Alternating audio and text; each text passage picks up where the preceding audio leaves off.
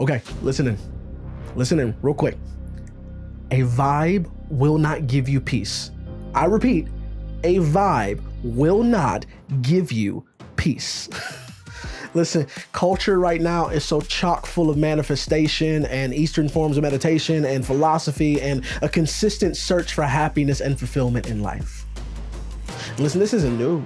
Like this has always been the nature of humans, a constant quest for inner peace and healing. When the world is full of chaos, let's be honest, when your world is full of chaos, we long for something that's not. We want peace. So how do we get it? Well, Scripture says that God will keep in perfect peace those who keep their minds stayed on Him. So let's focus in on God today. Like let's dig into the Psalms, okay? And I love the Psalms. I am partial to them. I love the Psalms so much. You see, the Psalms are just a book of poetry and song. It's multiple books actually within the Psalms, but it's just books of poetry and songs, and they're used to express praise and joy, but also fear and sadness to the Lord, used to express our emotions, the emotions of the writers to the Lord. I mean, think of it this way. I feel like the Psalms do a really good job of providing a soundtrack to the range of human emotions that we may feel. Like they're like the Spotify playlist for the soul, right? And so often in the chaos of the world around us, we're looking for clear and concrete ways to get peace or happiness or fulfillment. And I think Psalm 1 gives us a great understanding of that. You know, the author starts talking about how blessed are those who don't follow the advice of the wicked or stand around with sinners or join in with the mockers. You know, that word blessed is translated to happiness in the Bible. So happy are those who don't kick it with the wicked. You know what I'm saying? Happy are those who don't stand around with sinners or join in with the know-it-alls. And then in verses 2 and 3, it says, but they delight in the law of the Lord, meditating on it day and night. They are like trees planted along the riverbank, bearing fruit each season. Their leaves never wither, and they prosper in all they do. So good. That's so good. Now, that word meditating or meditation in Hebrew is dagah, which literally means to soliloquize, right? So to talk to yourself, to speak your thoughts out loud.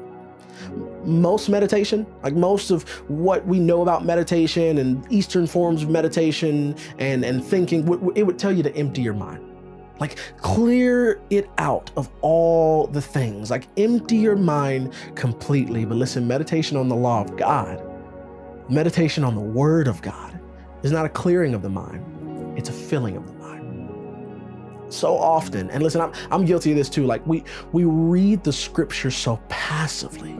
Like we read our chapter a day and then we go on about our business. But listen, it's meant to be meditated on. It's meant to be sat with, to talked out and reasoned with, chewed on. Like this is the word of God. It is meant to be meditated on. So practically today, why don't you take a passage of scripture that moves you, that inspires you, that motivates you to greater, and spend just 5 minutes sitting and reading it aloud.